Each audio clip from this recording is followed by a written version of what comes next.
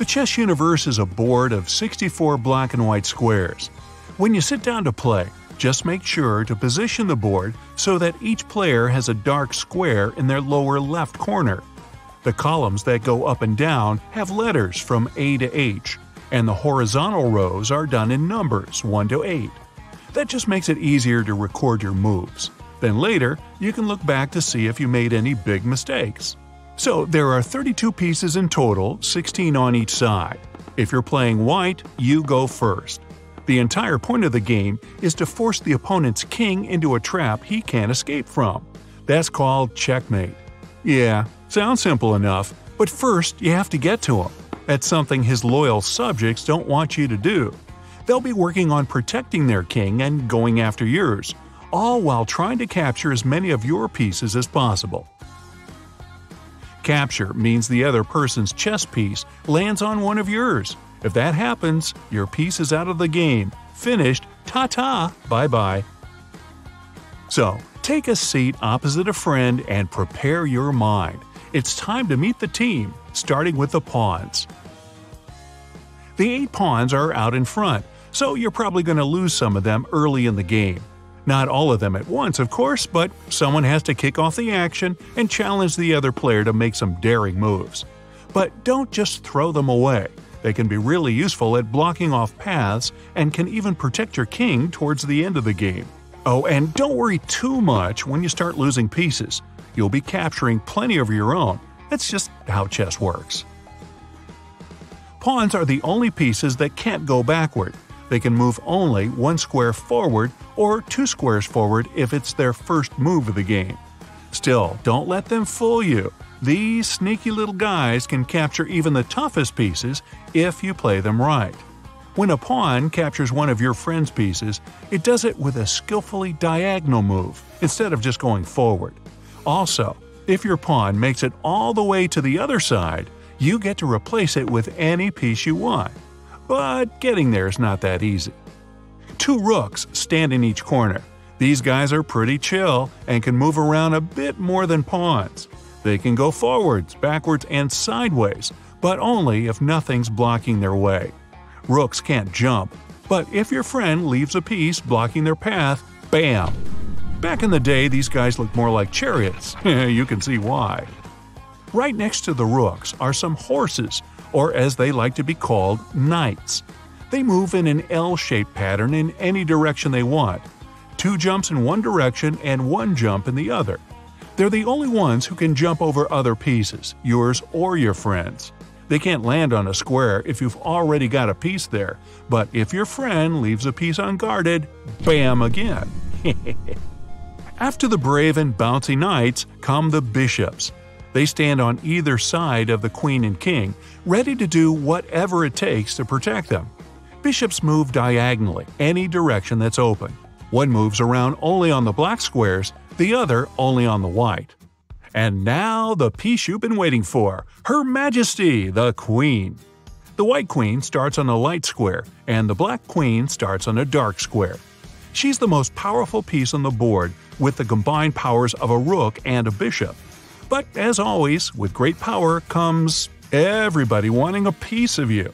She's right at the top of your friend's most wanted list. If your friend captures your queen, it'll be way easier to go after the mighty king. Then it's all over. Kings can only move 1 square at a time like a pawn, but they can move in any direction, even diagonally. He captures pieces too, but it's way more tricky. Remember that checkmate thing from the beginning? When one of your friend's pieces gets into a position where they could capture the king, it's called check. Then you've only got a couple of options. Use one of your pieces to capture the piece that's threatening your king. Move your king out of harm's way, or move one of your pieces in front of your king to protect him. Once His Majesty is in check and you can't do any of those options, the game's over. It's checkmate. You can push your king so he falls over if you want to be extra dramatic. One way to avoid trouble early on in the game is to do a move called castling. If you have some open space between your rook and king, you can make them swap places, sort of. You move your king 2 squares in the rook's direction, and the rook shuffles right past him. It's the only time you can move two pieces at once. Castling can happen either to the left or to the right. You can only do it if you haven't moved those pieces yet, and as long as you don't pass through a check from any of your friend's pieces. Stalemate is something that rarely happens, but it's good to be prepared for it. It just means that you can't make any moves with any of your pieces. Your king can't move anywhere, but he's safe where he is. He isn't in check. If that happens, no one wins, and it's kind of a letdown. Take a few seconds and try to figure out what that would look like. Another situation where no one wins is when a game ends in a tie. It usually happens when you and your friend only have your kings left, and you're just chasing each other endlessly around the board. It might be time to start a new game, but hey, if you get to that point, you're probably not a beginner anymore. And now to answer the question everyone's been waiting for. What's this Queen's Gambit thing everybody's talking about? Only one of the oldest opening moves in the history of chess. It consists of 3 simple moves. So, white pawn moves to d4, black pawn moves to d5, and another white pawn moves to c4. Your queen is now more vulnerable, and you'll probably lose the c4 pawn, but the upside? You get control of the center of the board. If you're more of an active player who likes to take the initiative, go for it. Now, take some time to practice a couple of Queen's Gambit variations. See what moves you could make if you were playing white or black. The great thing about playing alone is that you'll always win. Awesome! But also, you'll lose every time. A good chess game has 3 main stages. The opening. Every player sends out their scouts onto the board, trying to build a strategy and see what kind of player they're up against. Phase 2 begins when the players start going after each other, capturing more and more powerful pieces.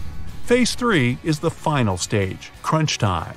There are way fewer pieces on the board, usually less than half, and the king starts to move around a lot more.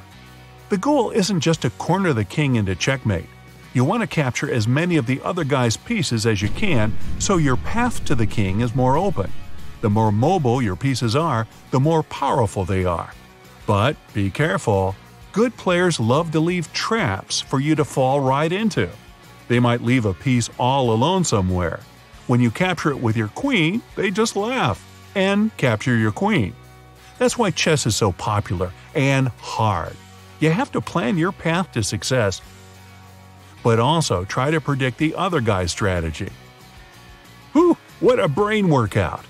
So, ready to invite a friend for a game and show him what you learned? Cool.